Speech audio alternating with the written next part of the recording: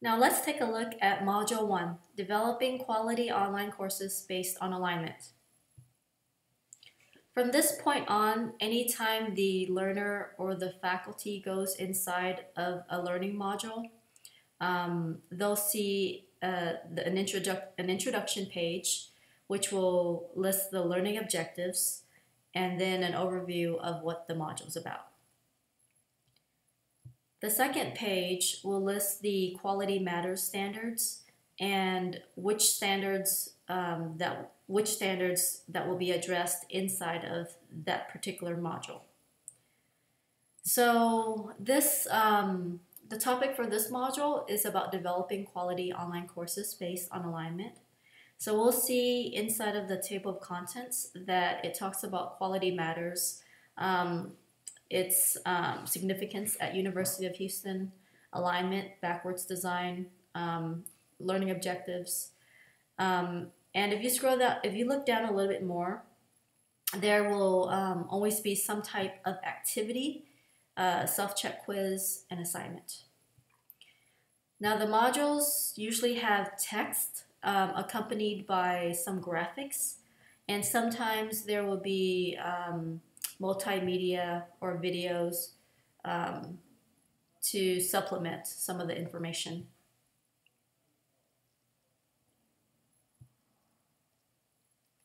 So I'm just skipping through the module really quickly, just so that you can see what some of the content might look like. And whenever we feel like a module has a little bit too much stuff, we make some of the things optional. Now, every module will include some type of self-check quiz. And this is just a learning activity that we include in each of the modules to help reinforce the objectives and the content. And we also designed it using the Blackboard test tool so that faculty can have the experience of taking a Blackboard test as a student. So let's just click to launch it and see what happens. The first thing the faculty will see is that this test can be saved and resumed later, and this test allows multiple or unlimited attempts. And we made it this way because this is just an activity to reinforce, the content that the faculty is going through. And it's not for a grade, so everything is counted as 0 points.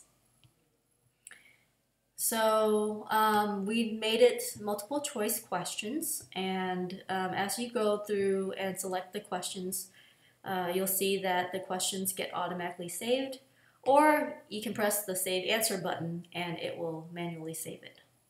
And then you'll see a question completion status bar up here. I'm just going to go through and randomly select the answers so that you can see what happens when we submit the test.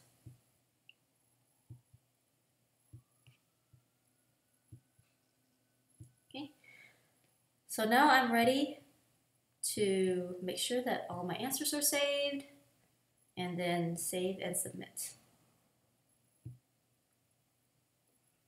So I'm taken to a screen that shows how much time I used up. I used up less than a minute. And then I press OK to see the results. Here I can see how many points I earned and whether or not my answers were correct. And we set it up so that the learner is able to review the question that was asked and the answers that were given.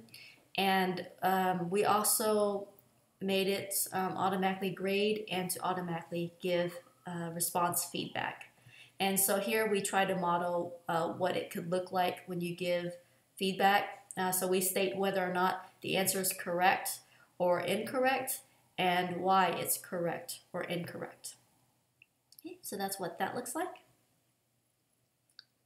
I'm going to go back.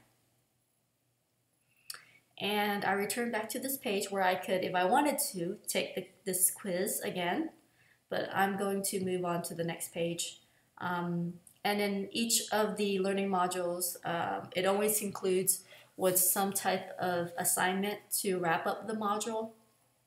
For this particular module, the assignment was to write learning objectives for the course, and we designed this assignment or this activity using the Blackboard assignments tool so that faculty can get the experience of what it's like to submit an assignment from the student perspective.